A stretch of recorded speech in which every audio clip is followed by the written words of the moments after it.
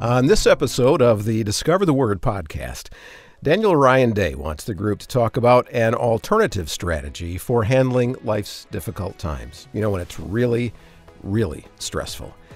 Because what do we normally do in those times, Daniel asks? What's kind of our default as humans?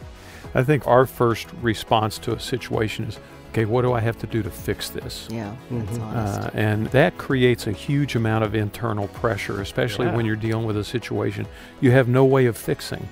You still feel like that's your job to fix it. You know, especially if it's a kid or a mentee or a loved one or a problem. Because I'd like to control this. I need to handle this.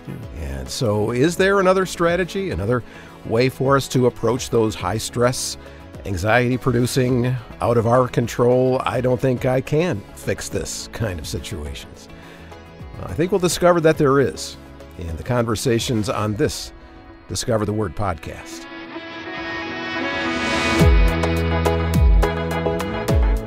And welcome to Discover the Word, the small group Bible study from Our Daily Bread Ministries. And as I said, Daniel Ryan Day is leading the conversations with Bill Crowder and Elisa Morgan and Rasul Berry, in which he'll take us to a psalm, Psalm 62, that gives an alternative strategy for life's difficult times. And in a lot of ways, should this be our primary plan rather than our backup? Well, I'm almost hesitant to give you the title for this week's study. It is Waiting in Silent Rest for God. Yeah, because that may not sound like it's a strategy at all. Waiting in silence? That's a long way from our default position for sure. But I hope you'll hear us out on this, and I think spending the next hour together talking about waiting in silent rest for God will get us asking some deeper questions. And so let's pull our chairs up with the group as Daniel begins by kind of getting a pulse on how everyone feels about waiting in general. How much do you all like waiting? It's my favorite thing. Yeah. Not really. I'm a very impatient person. So waiting kind of cuts across the grain of my mind and my soul and my heart. It just, I find it sometimes excruciating depending on what it is I'm waiting for. Yeah. Can I make it more excruciating for you? Go for it. Now, when was the last time you found yourself waiting in silence when you didn't have your phone, you didn't have a book, there was no music to listen to, no other distraction, no one around. All you had to do was just sit there. It doesn't happen really because we take our phones with us. They're in our pockets or, you know, wherever. But I have an issue with my neck at times. But I have found the only help is to lay on what's a portable traction thing. And I have to lay down. And I can have the TV on, the news on or something if I want to. But I try to not do that. And I have to do it for 10 minutes. And it becomes a meditative practice, you know, where I lay down and I try to start out and go, what do you want to say, God? But boy, you know, if I didn't have the physical ailment, would I do that? Yeah, one of the frustrating moments in my day is when I go through the turnstile in the subway, get down the steps right as the train is leaving. And for some reason, maybe my phone battery's on like 2%, so I can't really risk like just idle time. And now I'm just like waiting, you know. That's a great illustration. Yeah, I was thinking of trans-Pacific plane flights. When you're on a 16-hour flight and you're to the point where you don't want to eat another meal, you can't watch another movie, you don't want to read anything else, and you just find yourself just sitting there. I think for me, the kind of time you're describing is a time that's enforced, not chosen. True. Yeah, when it shows up unexpected, especially. Yeah. Yeah, because sometimes we prepare for times of quiet, and that usually is a little more welcome. Although I don't know about for you all, but for me, when I end up in those spaces, there's like a little bit of anxiousness that I begin to feel, and my mind just starts going crazy, especially if I'm trying to do it intentionally and just spend time with the Lord and be in the quiet. Like I start thinking of things that I didn't do 10 years ago, right? Or whatever. It's like our brains just fill that space with so many thoughts. And so today I've got some really good news. the Bible encourages us to wait in silence for God. And somehow that's a really good thing. And so that's what we're going to explore this week. And for anybody that hears that and is just like, I do not want silence, I would encourage you to stick with it anyway. So what I'd like to do is just read Psalm 62. There's a lot of places in Scripture that actually talk about quiet places. I think of Elijah when there's all this craziness that happens, but God meets him in this sheer silence. Or some of the Psalms that talk about finding a quiet place to be with God. This is just another one of those places, but it pulls together two ideas, which is both waiting and silence. So let's read Psalm 62, and we'll just go around. And Elisa, you'll notice at the end of the section I kind of pulled out from you, there's a holy pause, a Selah. So maybe, Bill, before you jump in, just give a moment of quiet there, and then same after Bill's, Rasul, you see that other holy pause there. So this is Psalm 62. For God alone my soul waits in silence. From him comes my salvation. He alone is my rock and my salvation, my fortress. I shall never be shaken. How long will you assail a person? Will you batter your victim, all of you, as you would a leaning wall, a tottering fence? Their only plan is to bring down a person of prominence. They take pleasure in falsehood. They bless with their mouths, but inwardly they curse. Selah. For God alone my soul waits in silence, for my hope is from him. He alone is my rock and my salvation, my fortress. I shall not be shaken. On God rests my deliverance and my honor, my mighty rock. My refuge is in God. Trust in him at all times, O people. Pour out your heart before him. God is a refuge for us. Selah. Those of low estate are but a breath. Those of high estate are a delusion. In the balances they go up. They are together lighter than a breath. Put no confidence in extortion, and set no vain hopes on robbery. If riches increase, do not set your heart on them. Once God has spoken, twice I have heard this, that power belongs to God and steadfast love belongs to you, O Lord, for you repay to all according to their work. Ooh, so waiting and silence together. I don't know if you noticed this when we read it, but Elisa, your first section starts with, for God alone my soul waits in silence, from him comes my salvation. Mm-hmm. Bill, your section almost starts the same way, but it's a little different. What is the difference Well, there? the difference is my hope is from him as opposed to salvation. Yes, we have two ideas there, and we'll be exploring that throughout our conversations. From him comes my salvation, from him comes my hope. But both of those somehow are experienced in waiting for God in silence. I also want to point out too, Elisa, I asked you to read out of the NRSV for our reading together, but you often have the NIV in front of you. And if you look at verse 1, what does it say in 62 verse 1 in your translation? It says, truly my soul finds rest in God. My salvation comes from him. Yeah, so just a little bit different. So for God alone, my soul waits in silence. Mm-hmm. And then in yours, my soul finds rest in God. So there's a little bit of a difference there. And we see that kind of in verse 5 too. Could you read verse 5 in the NIV? Yes, my soul, find rest in God. My hope comes from him. Yeah, so we have two different ideas. We have waiting in silence and rest in God. And the reason for that is because that word that's being used there expresses a bigger idea than we can get in just a few English words. And so translators have made an interpretive decision of one of them is wait in silence and one is rest in God. But if we look at that idea in the Hebrew, what we find is that the word can be translated waiting in silence, resting in God.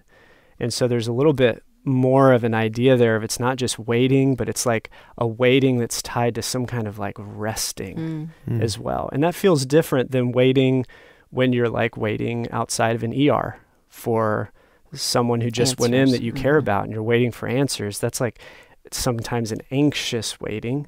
This is like a restful waiting. Well, it also sounds like it has an end product by itself, which means it's an action. So as I wait, I rest, or I get rest. What I thought of as you were talking about that, Daniel, is the invitation that Jesus gives us. Come to me, all who are weary and greatly burdened, and I will give you rest. And so the rest here is being offered by God the Father, but Jesus offers rest in his presence too. Yeah. So I thought it might be helpful to kind of reword it in a way to bring both of those ideas in. And so the way this verse could read is, my soul waits in silent rest for God, for him alone to show up and save us, which brings a little more nuance to that, I think. So my soul waits in silent rest for God alone. Now, how is that different than the way we typically respond when things are stressful or when we need help or whatever? What's kind of our default as humans? I think our first response to a situation is, okay, what do I have to do to fix this? Yeah, that's honest. And that creates a huge amount of internal pressure, especially when you're dealing with a situation you have no way of fixing. You still feel like that's your job to fix it. You know, especially if it's a kid or a mentee or a loved one or a problem, because I'd like to control this and I'd like to get out of the waiting. So to get out of the waiting, I need to handle this. Yeah. And what about, how do we spend time with God in desperate situations typically? I think the crying out, you know, the sense of like, that's when prayer gets real. Yeah. For me. It's like, and they get real, like, to the point, like, Lord, help. Yeah. I need you. Yeah. Yeah, a lot of desperate words, typically a lot of words. For some of us, we talk to God a lot more in those seasons than we do in other seasons. And so what do we see the psalmist here inviting us to do in a situation where he's feeling a lot of pressure? Wait in silence. Yeah. Now, are words bad to use when we're in an anxious situation and talk to God? Well, apparently not, because right after he says he waits in silence, he says a lot of words. Yeah, right. Yep. And if we were to take away all of the cries of desperation in the Bible, we have a lot shorter of a book. And so obviously there's something very good about us being able to express to God. And not just the Bible, but the book of Psalms in particular. In particular, I mean, yeah. so much of that is prayers of desperation. Yeah. So obviously crying out to God is something very good for us to do and healthy and all that. But I think sometimes what we miss is what this psalm is inviting us to do, which is to wait in silent rest for God. If you think about silence and what that could look like as we wait for God, what would that communicate to God or to others or to ourselves? That if we're in this moment of like overwhelmedness or stress, what makes sitting in silent rest with God in that situation different than crying out to him? That his words are more important than ours. Yeah. There really is a third action, maybe woven in, braided in, if you will, listening. You know, to really listen. Because if we're silent, I mean, we're not capable of being comatose. We'll go to sleep, right? Yep. But to listen, to actively listen. I think about how Jesus was silent before his accusers. And that would be very difficult for me because I want to defend myself. Right. And so silence also has this real expression of trust that says, I'm not going to fight my battles. Be still and know that I am God. Yeah. So it's like a very strong statement of trust and confidence in God to be quiet in a situation like what you're describing, or in any anxious situation. I also think of it as pretty humble, to Bill's point of God's words might be more important than my words. Elisa, to your point of listening, maybe instead of me doing the talking, I should listen more. So there's like a built-in humility. Yeah, the only thing I would say is that I don't think the word might needs to be in there. I don't think his words might be more important than mine. They are. They clearly yeah. are. Yeah. And then I think there's also this way in which it indicates kind of a mature relationship, because if you think about relationships that grow over time, one of the characteristics of those relationships is words aren't as necessary in the long run. Sure, you need them at times, but you see that older couple just sitting just looked there at me, folks. that are just content to be in each other's presence. Yeah. And they don't need to say all the words that maybe they said when they were first dating and getting to know each other and stuff like that. And so it's this like picture of trust. It's a picture of humility. It's a picture of mature relationship. And throughout church history, this has actually been one of the forms of prayer that Christians have practiced since the beginning, which is just sitting or resting or waiting in God's presence, trusting that he's there and around them. So this week, I'd like to explore what it could look like to wait in silent rest for God, to hear God's invitation, and to trust Him that He is there and that He'll show up, especially when we need Him. What comes to your mind when you think of the word salvation? That depends. Okay. Depends on whether you're talking about the Old Testament or the New Testament, because in the New Testament, salvation normally refers to salvation from sin. But in the Old Testament, the word salvation speaks of rescue from some temporal trouble, like Israel being rescued from Egypt or David being rescued from the claws of a lion or something. Yeah. You went straight to the Bible, too. Sorry about that. No, that's good. But what is that word used outside of the Bible? Yeah, I think in the kind of common vernacular, say, "Oh, you were my salvation because I couldn't find my keys and you found them for me." That's right. That's so good and sad. Yeah. Yeah, so it's a word that sometimes we think of only through a Christian lens, but it has more meaning outside of that and maybe influenced by the Bible, and maybe we kind of have it rooted there. But yeah, to Bill's point, in the Bible, the word's used in lots of different ways. We often think of it directly tied to sin and Jesus in particular saving us from sin.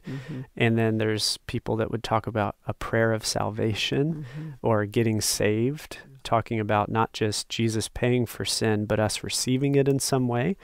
So there's lots of different ways that it's used. What about the words? What comes to mind with words like rock or refuge? Well, rock is kind of funny because it can go either way. You know, it's either something really solid rock, you know, that you stand on, or you're rocking my boat. You know, it can go either way. Yeah. What about the word refuge? Well, a derivative of the word refuge is refugee, somebody who's seeking a safe place. So a refuge then would be the safe place that person is looking for. Yeah.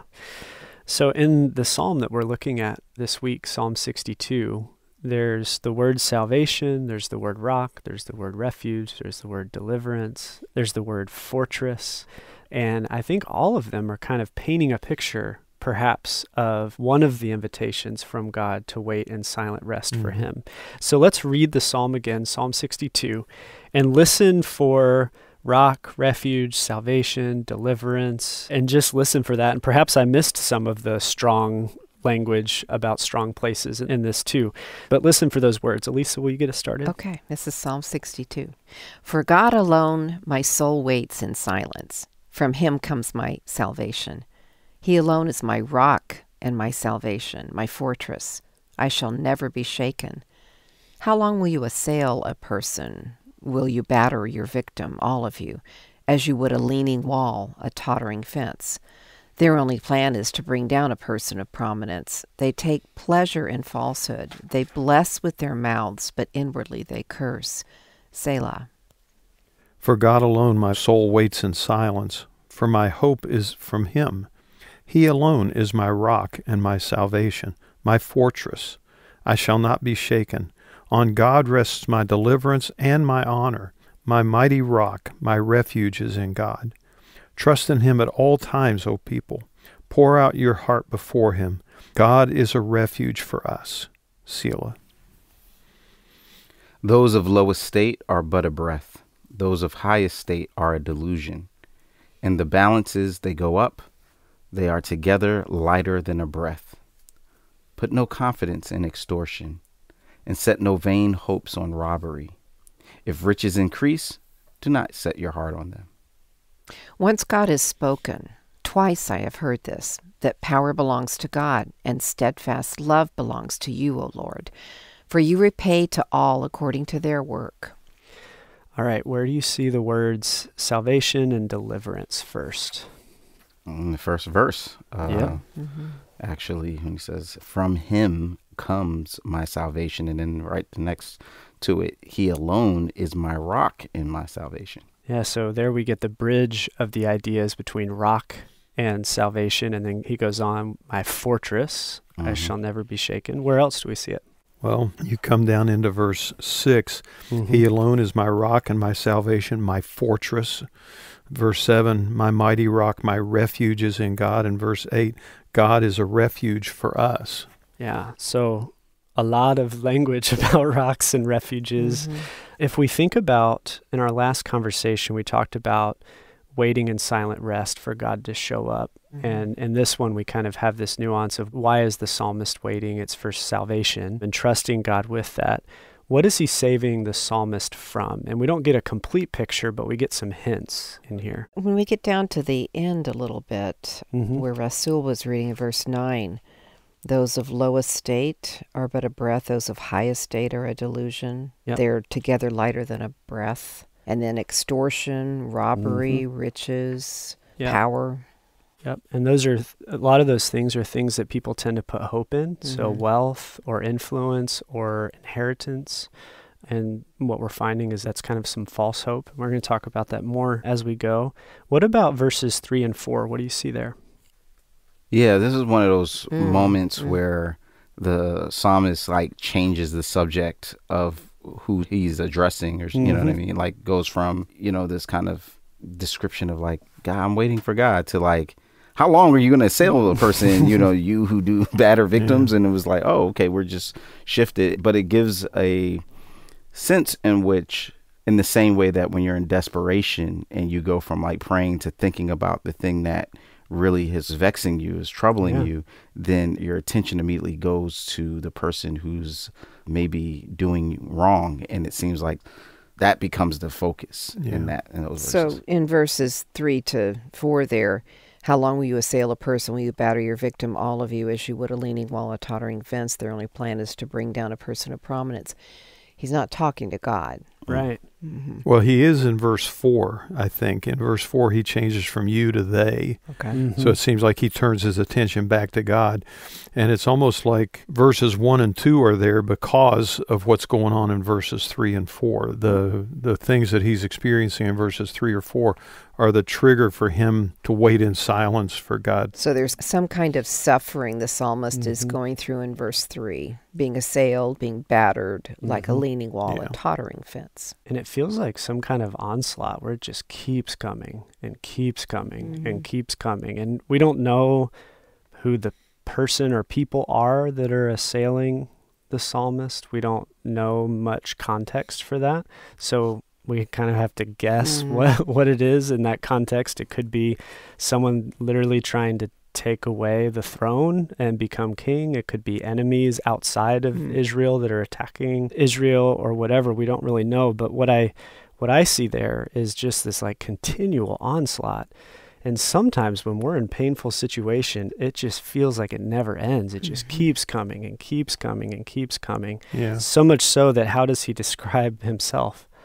Like a leaning wall or a tottering fence, right? That's really, I picture a fence that's all bent over and falling apart. And as you were talking about that and just the onslaught, it kind of reminded me of Job chapter 1, where the guy comes and says, this is what happened to this part of your possessions. Yeah. And while he was still speaking, this happened in another place. And while he was still speaking, this, and it's just like he doesn't even have time to recover from one blow, and then the next one's there. Yeah. And I love how we can picture this small wall, like if you've watched one of those shows where they're redoing the inside of a house and there's a wall they need to tear down, or they just keep hitting it and keep hitting it and keep hitting it until it falls, or fixing a yard and the fence is leaning and they're like, we need a new fence. And so what do? They start kicking it, right, with their feet or whatever until it falls.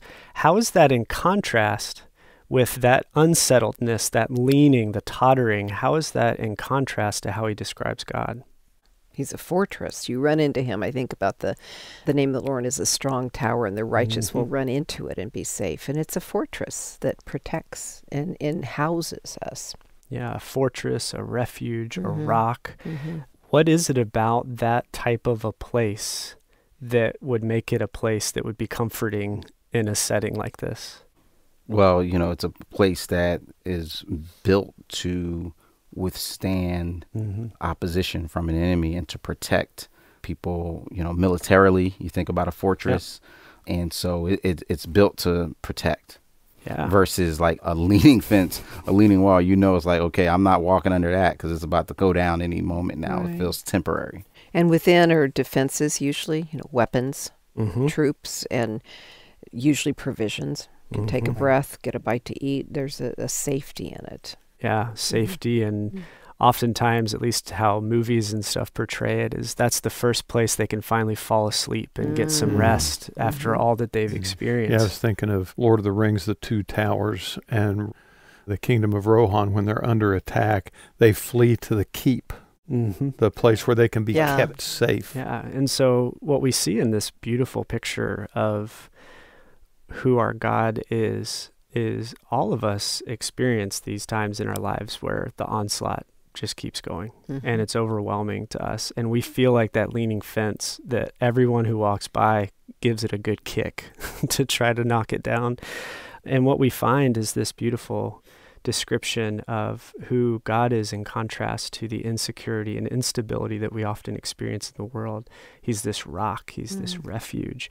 And I think this is in some ways kind of the key to what it looks like to wait in silent rest for God, because unless we can trust him to be that rock and that refuge, unless we can find him to be that place of safety that was built for our protection, as you said, Rasul, it'd be really hard to wait in silent rest for him.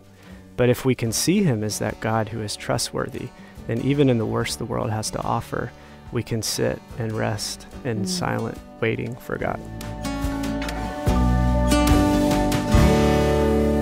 That really is the key to our being able to do this, to believe that God is trustworthy, and then to put our trust in him with everything, especially those things that we can't fix. That trust is the foundation, and we'll be finding in this psalm some reasons why we can trust God and wait in silent rest for him.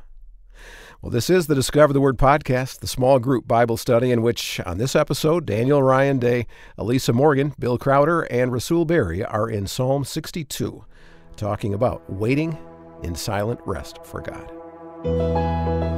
Now, doing this study of Psalm 62 made me think of another study that we did a few years ago that I think you'd really find helpful. It's called How to Read the Psalms, and it was an extended how-to study that was almost like a seminar on the background, structure, genre, just things that, when you know them, it actually makes the Psalms come alive in new ways.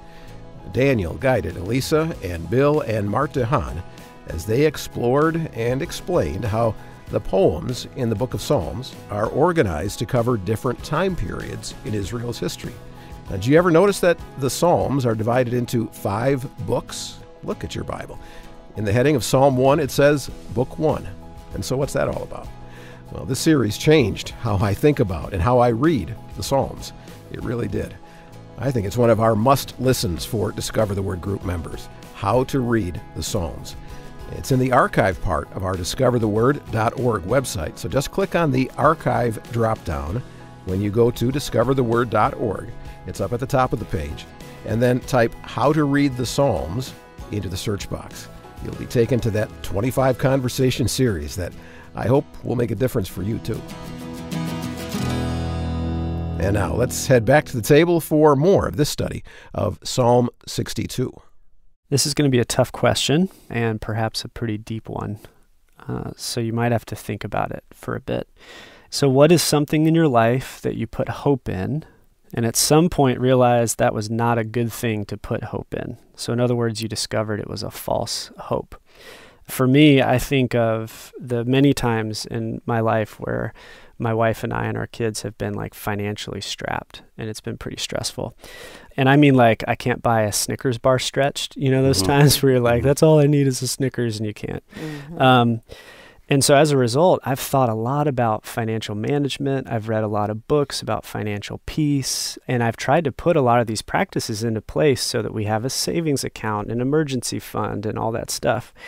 So guess what happened just about the time that I felt like I had enough in my emergency fund and savings account that we were finally getting ahead? The economy crashed. Nope, it did for us. Oh, okay. but let me describe how.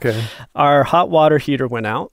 Our washing machine went out, and our microwave died on the same day. Wow. Oh, I'm not done. Oh, no. The next day, our furnace went out. Just FYI, for those who don't know, I live in Michigan. You don't need AC in Michigan. Some people would say you do. You really don't. you need a furnace. Yes. A couple months later, we found mold in a bathroom and had to tear out a lot of the bathroom and replace that because you can't just leave mold in a bathroom. And while we were finishing that project, a basement room flooded. So guess what happened to all that hope I had put in that emergency fund? Sounds like you bought a money pit. That's really. definitely how it felt that week. Yeah, so it was interesting just through the gift of that experience, and I can say that a little bit now, even though it still hurts, is I just discovered how much hope and trust I had put in those accounts. Yeah. And I realized how false of a hope that was when they were all gone. But isn't it good that you did that? Yeah, I was going to say. Yeah, I know, right? I mean, it was... it may not have helped afterwards, but when you're in the middle of it, it was protective to an extent. Yeah. So what comes to mind for you? I used to put my hope in the idea of if I treated people well and was a nice person, they would like me. And over time, realizing that was a false hope because, one, people are fickle and there's just sometimes oil and water dynamics. There's just sometimes folks just have it out for you for whatever reasons. Even your niceness activates or triggers something in them that receives it differently. And I had to really tear that hope down and put it in God as being the one who accepts me, not people. Yeah, that last part, God being the one that accepts me, not people. I went to Bible college and graduated. 10 years later, I went back to school to go to seminary to get my master's because I felt like a lot of people from West Virginia, I kind of have this overgrown inferiority complex. And I kind of felt like if I just get my master's degree, then people will respect me and stuff like that. And so I went to seminary to get my master's, and I was about halfway through the program.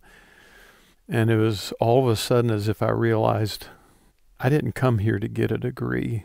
I came here to see if I could compete at that level. And once I'd figured out I could compete at that level, then I didn't need the degree. Wow. I don't know if that's the same kind of thing or not. But my children are adopted, and I remember waiting for them. I waited a long time, 4.5, almost 5 years for our first child. And I remember one time when I was praying, I became conscious of my expectation, and I was like floored by it. And so I said it to God. I was like, I can't wait to fill the holes in this child and to convince them that they are loved after their experience of being separated from their biological parents. And, this was a moment when I felt the Holy Spirit just teach me. Elisa, by the time that child is placed in your arms, he or she will already have experienced the greatest loss of their life. You can't fix that. And there was a humility that came. God can heal, but my love can't fix that. And that expectation changed how I approached parenting. Yeah, thank you for sharing that. And Bill, to your point of, I don't know if that answers the question or not. I think for all of us, there's something within our spirit where we identify, even if we're not good at communicating it, ooh, I put the wrong kind of hope in that. Yeah. And so I trust the answer you gave, regardless of what criteria we would need. And I would invite anybody as they're listening and participating with us. Like, there's not some special criteria for when we have officially have a false hope or not. We know in our spirit, in our gut, when, man, I've put my desire for salvation in this thing, and now I find out that it can't rescue me. And so let's read Psalm 62 again. Listen for the word of hope. Last time we talked about rock, refuge, fortress as it relates to salvation and God's rescue. Now let's listen with those same words, but listen for hope. And also listen maybe as we get to the second half of this psalm for those things that we tend to put false hope in. So Lisa, will you get us started? Sure. For God alone my soul waits in silence. From him comes my salvation. He alone is my rock and my salvation, my fortress. I shall never be shaken. How long will you assail a person? Will you batter your victim, all of you, as you would a leaning wall, a tottering fence? Their only plan is to bring down a person of prominence. They take pleasure in falsehood. They bless with their mouths, but inwardly they curse. Selah. For God alone my soul waits in silence, for my hope is from him. He alone is my rock and my salvation, my fortress. I shall not be shaken. On God rests my deliverance and my honor. My mighty rock, my refuge is in God. Trust in him at all times, O people. Pour out your heart before him. God is a refuge for us. Selah.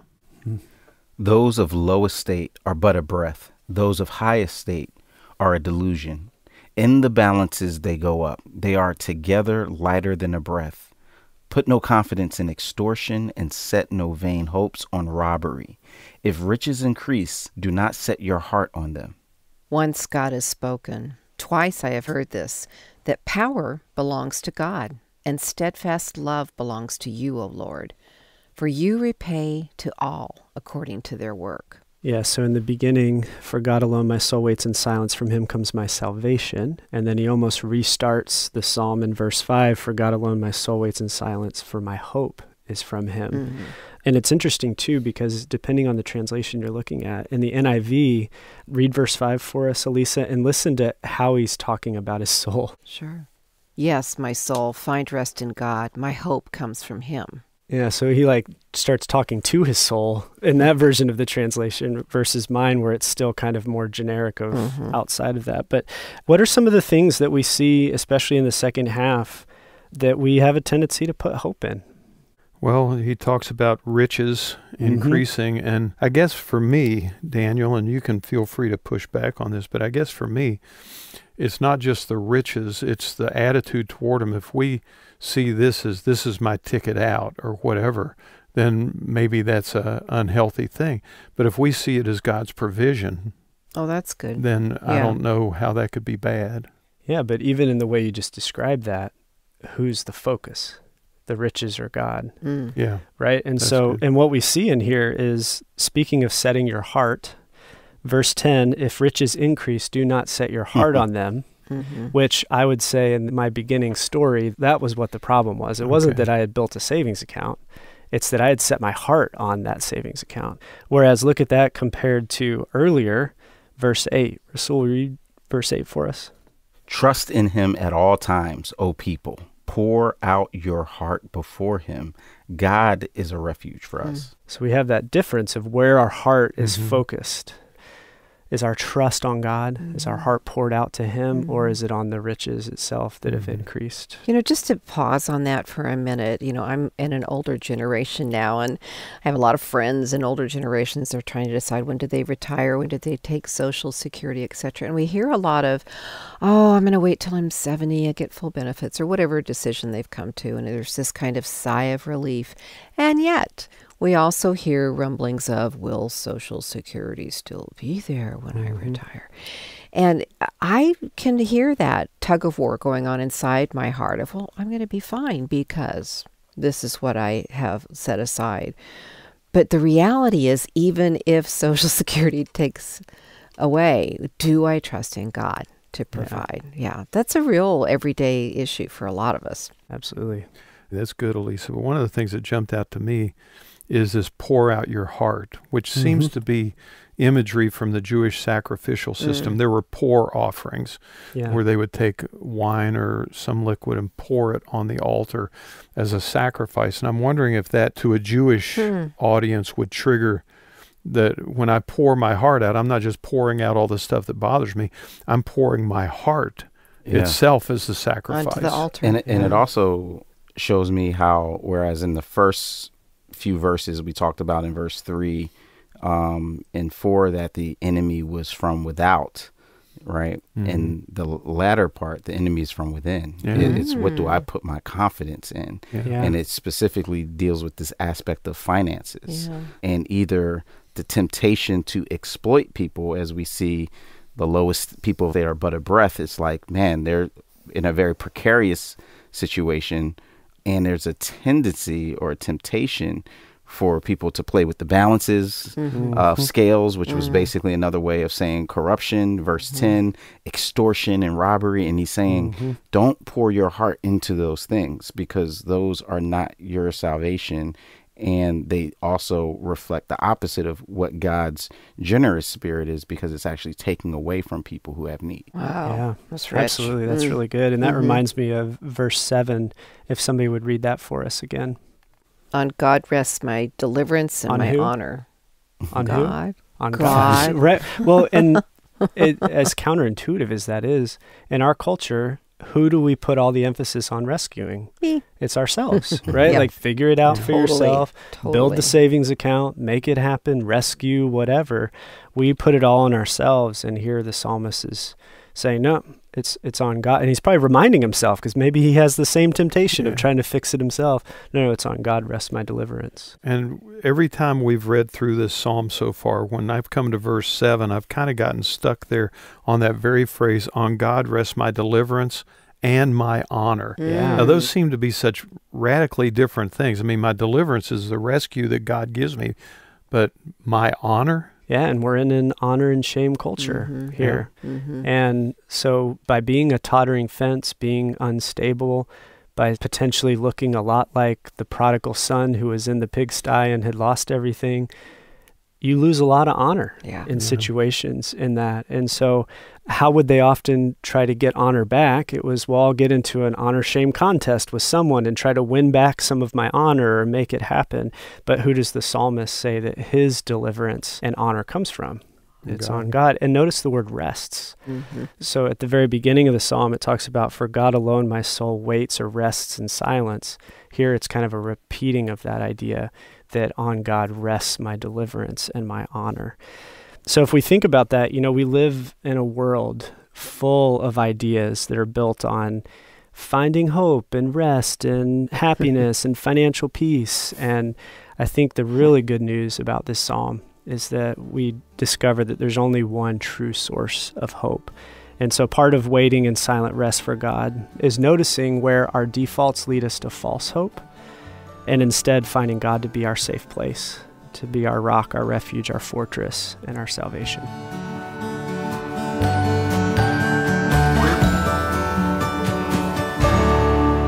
When in your life have you needed God to be a God of power? And maybe another way to ask it is, when did you find God's almightiness or his strength to be comforting? I was pastoring a small church in Southern California, and the day we landed there, my family and I, my secretary picked us up, and she took Marlene and the kids to the house and then took me to the office. And we got to the office, and there was a tag on the door from the city saying, if somebody from this organization isn't in our office by the end of business today, we're shutting you down for building code violations. Okay. I mean, I literally just got off the plane. And so we went up there to the city, and I talked to the people. I said, you got to give me some time to catch up. I just got here. And through the course of the next 6 months, we were in this battle with the Building and Zoning Commission over whether we'd be allowed to stay in this facility or not. And it all came to a head at a city council meeting. And I was allowed to address the city council. And our real estate attorney told us that in the history of California, there had never been a city council that had overturned a judgment from their Building and Zoning Committee. And so almost our whole church showed up in the council chambers that night, and they were all sitting there praying. And I just told them why we were there and why we wanted to be allowed to stay there. And then a guy from the city stood up and said to the city council, I was here when these regulations were drafted, and I was a part of drafting them. I've got to tell you, I don't believe they're being applied fairly in this case. And the city council overturned the Building and Zoning Commission, and they gave us some things we had to do to bring the building up to code, but we were allowed to stay there. And it was one of those where, the proverb says, the king's heart's in the hand of the Lord, and he turns it like a river of water. And I thought, God did that. There's no other explanation. God did that. Wow. I think about a night when I flew from Denver to LAX and then was to fly on to Melbourne, Australia for our Daily Bread to speak at a women's conference. And I had talked with my husband in LAX. My layover was delayed, and just had a great chat with him, as you do, and got on the plane. When I landed, my phone had like 5 messages from Evan saying, call me. I have to give you an update on my health. I pulled over my big 2-week luggage into the arrivals area and called Evan. He was in ICU.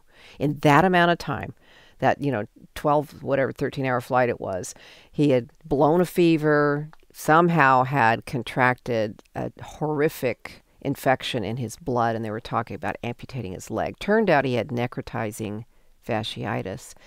And, you can't just turn around and go right back to the United States. You've got to wait to the next cycle of flights because it's a huge time difference. And that was so difficult. How would I get on another flight? Would Our Daily Bread be able to provide a substitute or a solution for my lack of presence? Most important, would they be able to isolate the particular bacteria, because they have to find the particular antibiotic to treat the particular bacteria in time to save his leg? And they did. And I was able to get back within about 48, 72 hours. And I'm so grateful. And Evan did fine. It was a long period of IV antibiotics, from home, but he did fine. So I saw God work there. And there was actually a picture on the wall in the room I was staying the night or two I was there. And it was 5 stones in a row. And I was sitting on the floor praying, and I looked up at those stones and I thought about David with Goliath. And I prayed really specifically, Lord, please let the first stone work. So it was a really concrete time to watch his provision. Wow. Yeah, I remember nothing that dramatic, but it was the simplest and earliest time that I just started, walking with Jesus when I was in high school.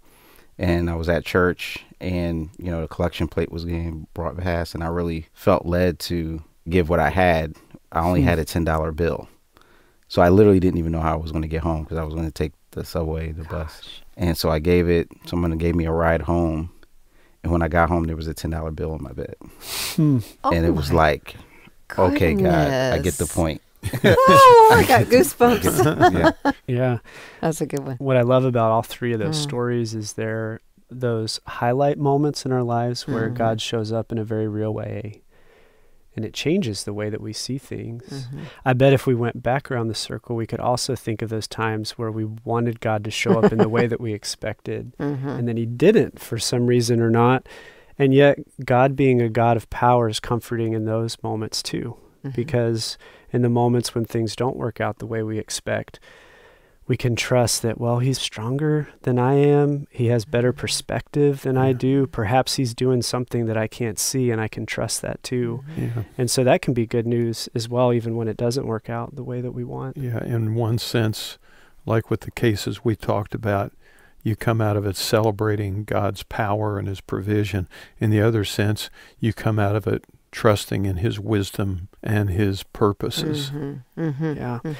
In Psalm 62, as it keeps describing waiting for God in silence, resting in God as we wait for him, it talks about God as a God of power. And we're going to see that at the very end. So listen for that as we read through this again. Elisa, if you could get us started, that'd be great. For God alone my soul waits in silence. From him comes my salvation. He alone is my rock and my salvation, my fortress. I shall never be shaken. How long will you assail a person? Will you batter your victim, all of you, as you would a leaning wall, a tottering fence? Their only plan is to bring down a person of prominence. They take pleasure in falsehood. They bless with their mouths, but inwardly they curse. Selah. For God alone my soul waits in silence, for my hope is from him. He alone is my rock and my salvation, my fortress. I shall not be shaken. On God rests my deliverance and my honor. My mighty rock, my refuge is in God. Trust in him at all times, O people. Pour out your heart before him. God is a refuge for us. Selah. Those of low estate are but a breath. Those of high estate are a delusion. In the balances they go up. They are together lighter than a breath. Put no confidence in extortion, and set no vain hopes on robbery. If riches increase, do not set your heart on them. Once God has spoken, twice I have heard this, that power belongs to God, and steadfast love belongs to you, O Lord, for you repay to all according to their work. Where do you see the concept of power in this? Well, every time he's calling on God for deliverance, he's recognizing God's power and appealing to it. Yeah. In verse 11 specifically, once God has spoken, twice I have heard this, that power belongs to God. Mm-hmm. It's like he's reminding himself. Right. Yeah, it's kind of an interesting, it's like, wait, did God speak once? And then someone else told him, did God speak twice? Yeah. But he's doing like a literary technique. Yeah. What's going on there? I think it's a poetic device. You see it in Proverbs where it says, 6 things does the Lord hate. Yes, even 7 are an abomination to him. I think it's just a poetic device. So it's like building on it over and over. Yeah, and that's exactly what I was thinking too, especially because there's quite a few places in the Old Testament where there's this little formula to give extra weight, and it's like X plus 1. And we actually see that a few times in this passage. So we see once plus twice, or we see spoken plus heard, or we see power plus love. And love we're going to talk about in our last conversation on this series. Or rock plus salvation. Or rock plus salvation. Yeah. Or salvation plus hope. Yeah. Yeah. So we see that a lot in this, and the technique there is bringing extra emphasis or strength to it. So sometimes we talk about when the Bible says something 3 times, we should pay attention because it gives extra weight. This is another one of those formulas that's used to give extra weight. As the psalmist kind of brings this conclusive statement about who this God is that we're waiting for, which is a God of power and a God of love.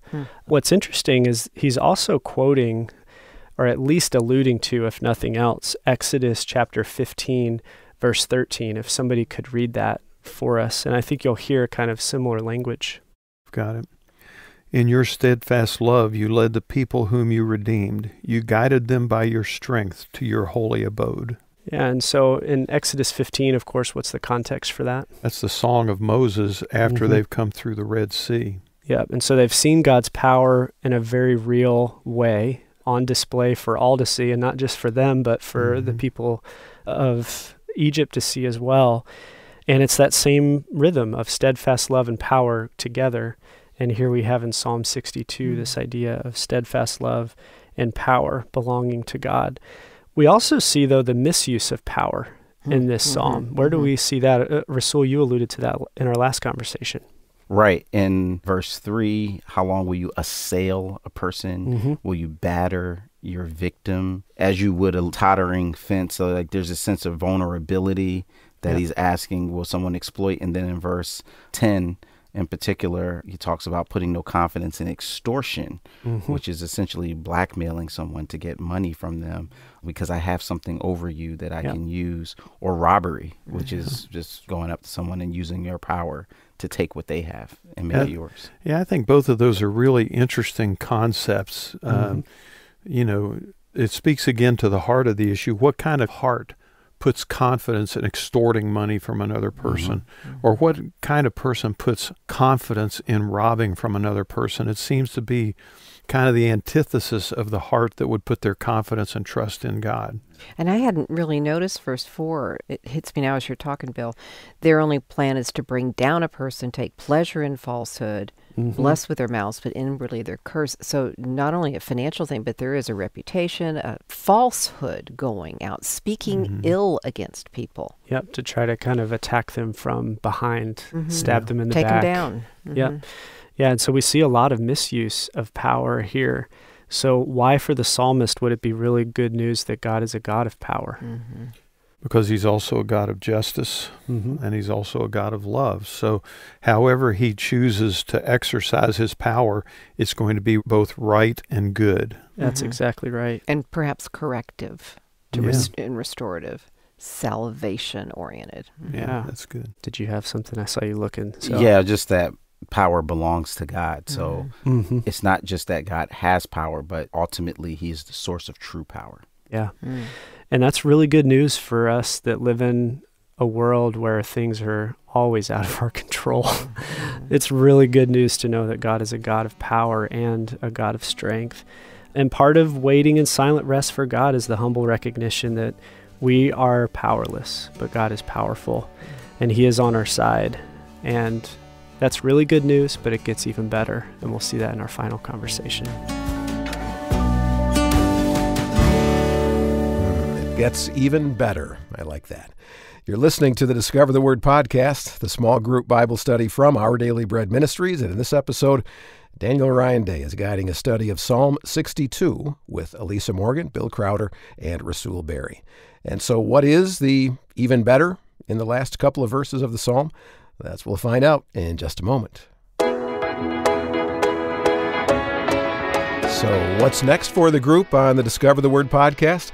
Well, Rasul will be leading the group in a study of some things about the life of the Apostle Peter called Answer the Call. Let me just ask you, have you ever had a phone call that changed your life?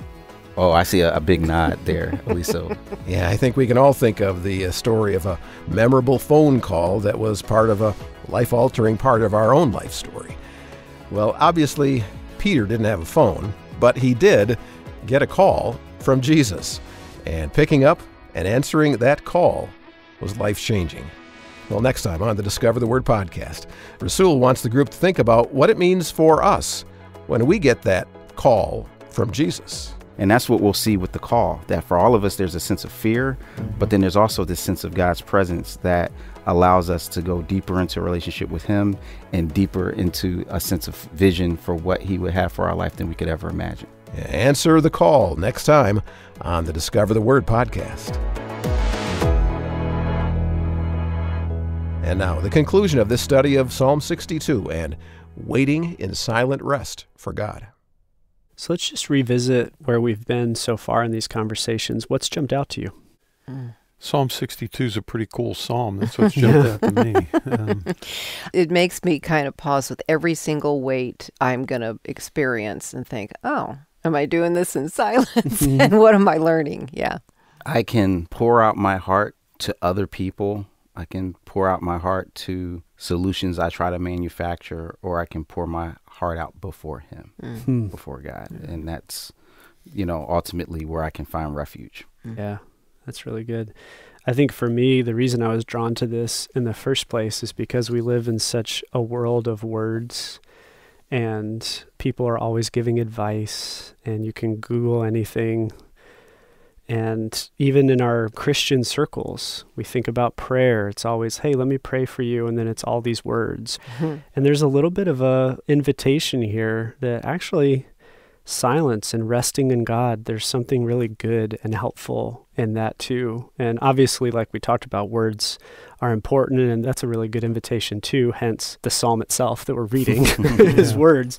But even just that idea of waiting in silent rest for God is just very counterintuitive and countercultural to what we typically think about.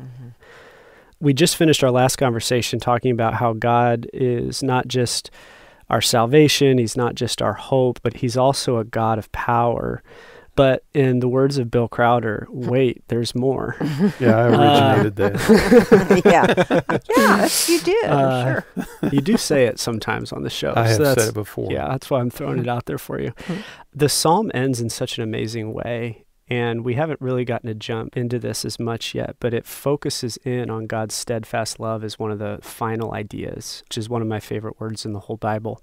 So let's read Psalm 62 and just listen for those words, steadfast love, which we'll hear toward the end of the psalm.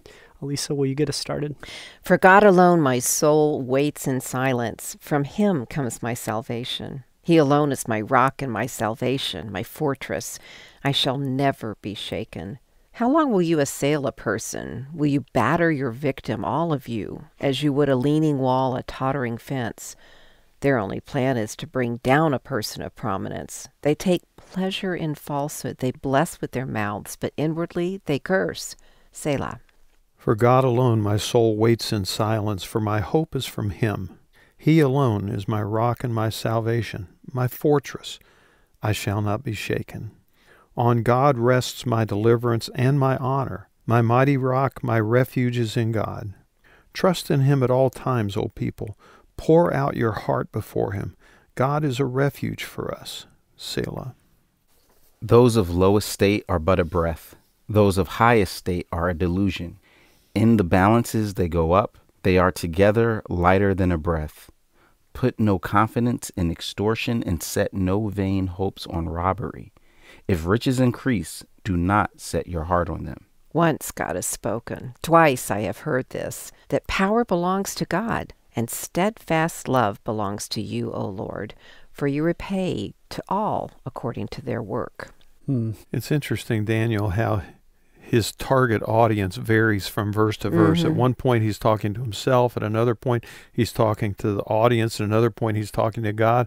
At another point, he's talking to his adversaries. So there's a lot of intricate communication going on You got to here. pay attention to your pronouns here. Yeah. Yeah, and I think I hear an invitation just in that alone. Oftentimes we always try to get the right words in the right order. And this is messy in that way. And that's actually good news for us too, because sometimes when we're in a spot where we feel like a tottering fence or a leaning wall and everybody that comes by is trying to kick us down, I think we're thankful we don't have to get all the words right and in the right order in order for God to hear us or whatever. Yeah, sometimes we're like, the kid when he gets upset and then he hit me and I'm sad and it hurt and and it's just like all over the place. But you're just, okay, come here. It's going to be okay. Yeah, That's right.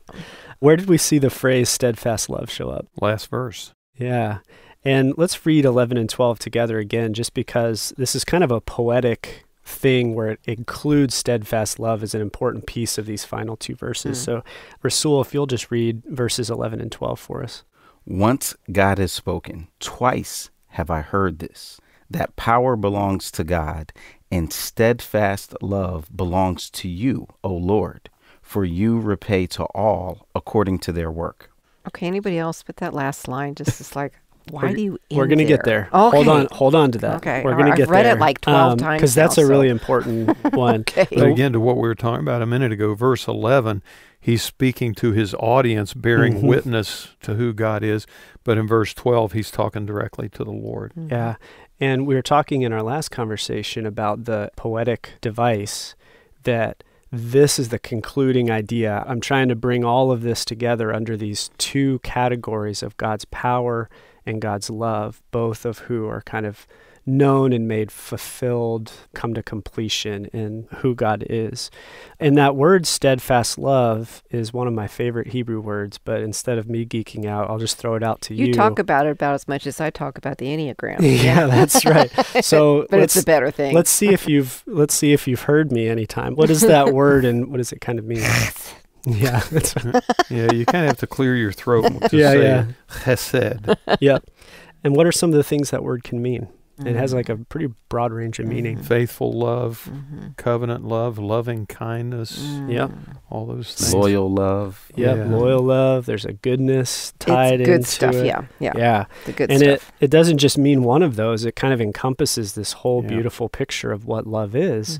And it's God's primary characteristic in the Old Testament. In fact, you led us through a series, Bill, on when God introduces himself as this, and where was that and what was going on there? Exodus 34, 6 and 7, following the golden calf incident at Mount Sinai, where the people are already breaking the first commandments that they were given.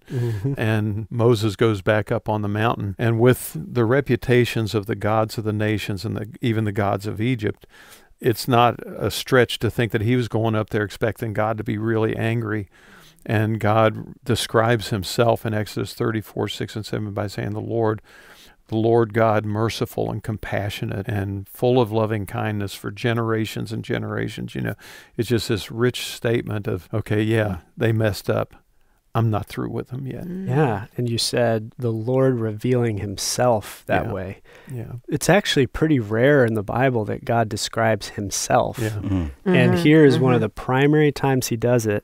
And he uses this word chesed, which is, I am this faithful, kind, compassionate, gracious, loving, loyal God. And then that word goes on to be used like 180 times in the Old Testament or something. So to me, it reminds me of in 1 John 4:8, God's chesed in the Old Testament is like the New Testament's when John says God is love, right? And you have this description of God as his primary characteristic is love. And so why is it really good news that God isn't just a God of power, but also a God of steadfast love? Because that means God will use that power for good. And that's the combination, both not just have the desire or the inclination to be caring, compassionate, kind, but also the power to do something about it. Yeah. Is it a weak love? Nah, it's strong. Yeah, you think about Jesus, who came to show us what the Father is like, and he exhibited that power in so many different ways. But in all of the miracles he did, there was only one miracle that was destructive, and that was the cursing of a fig tree. Mm-hmm. All the rest of them, his power was exercised to help people who were hurting or hungry or in need in some way. Yeah. So now, Lisa, Yes, now. how does that help us think through what "for you repay to all according to their work" must mean? Well, it sounds like he will be just. Mm-hmm. It sounds like his power, and Russell, you kind of said this, his power and his steadfast love will rule and communicate and actually hold in balance. I like that previous allusion to the balance, you know, because that really is how we see justice, is a scale of balance. They will hold his justice in balance for good purposes, in repaying all of these people who want to victimize and these people who want to be falsehood and steal and extort, etc. He will repay them all according to their work. Yeah, there's an aspect of fairness. I think about even in Exodus 34, which we kind of alluded to, when it says that God is merciful and gracious. It also says keeping mercy for thousands, forgiving iniquity and transgression and sin, and that will by no means clear the guilty. And so there's this sense of justice, that those who are being extorted, those who, were being robbed, that's not the final say. Yeah. Yeah, I think about Psalm 67, where in Psalm 67, the psalmist is encouraging Israel to tell the world about their great God and all that he is, so that the nations will celebrate him. And the specific thing he wants them to celebrate is his justice. Yes. Which is not the first thing that pops to our minds, but in a world full of injustice, having a God of justice is a really good thing. Yeah. Yeah, and just to be fair, maybe it should be the first thing to pop to our minds. We who live on this planet in a favored, if you will, privileged capacity can lose respect for the need of justice. And that's one of the most beautiful attributes of God that we need to remember and hold up, that he really does hold his power and his steadfast love with his justice. Yeah, it kind of reminds me, and we see it again going back to the kid who's crying and whispering about somebody hitting them. They're going to that parent, they're going to that mother or father because they're like, do something about this. Make this right. Make this right. And they don't want to just hear, well, honey, life's not fair. Right, right. Even though it isn't. Right. Right. They also want to hear, come here, Johnny, and you're going to time out. Say sorry, In your time room. out. There's Yeah. consequences. And that makes me feel like the world is safe. I'm cared for. I'm loved. And everything's going to be all right. Yeah. So when we read those words, "for you repay to all according to their work," it can feel threatening to us in some way unless we realize that somehow that is an outpouring of God's strength and love together. It's not just his strength and it's not just his love, it's his strength and his love together. And in some ways, you could read back through this whole psalm and you can see him describing those who reap what they sow, right? Those who are pouring their heart out in riches are finding that they've put their hope in the wrong thing and there is no hope there. And so in that way too, it's like, yeah, you are going to get also what you put your hope in. And so, of course, the heart behind this psalm is waiting in trust for God. And so for us, as we think about this psalm and just the craziness in our lives and the craziness of the world that we live in, may we hear God's invitation in this psalm to not trust in ourselves or anything else that the world offers. May we trust not in our ability to even say the right words or do the right things for God, or to even force ourselves into some right understanding, quote unquote, of who he is, as if that's the only way we have access to him. Instead, may we hear this invitation to wait in silent rest for God. And perhaps that's why, as Bill, you mentioned in one of our conversations, that Jesus said to his followers, "Come to me, all you who are weary and heavy laden." And what? I will give you rest, my rest. So maybe today would be a good time to start, to take just a few minutes and wait in silent rest for God. And trust that in doing that, we aren't wasting our time, but we're actually committing to trust God more. It's surprisingly challenging at first, and then there are always going to be things that will pull us in other directions. But waiting in silent rest for God needs to be a big part of how we respond to life. We're glad you're able to be part of the group for this study of Psalm 62 and waiting in silent rest for God. Lisa Morgan, Bill Crowder, Daniel Ryan Day, and Rasul Berry have been your study partners for these conversations. Discover the Word is a small group Bible study from Our Daily Bread Ministries in Grand Rapids, Michigan, in which we invite you to walk with us through topics and passages that inform the way we read the Scriptures, challenge us as we live our lives as followers of Christ, and always point us to discover Jesus in the pages of the Bible. Now, here at Discover the Word and Our Daily Bread Ministries, it is our mission to make the life-changing story and wisdom of the Bible understandable and accessible to people all around the world. And when you give a financial gift, your donation provides the fuel that's needed to help us accomplish that mission. You can give when you visit our website at discovertheword.org. Look for the Donate tab. That's up at the top of the page.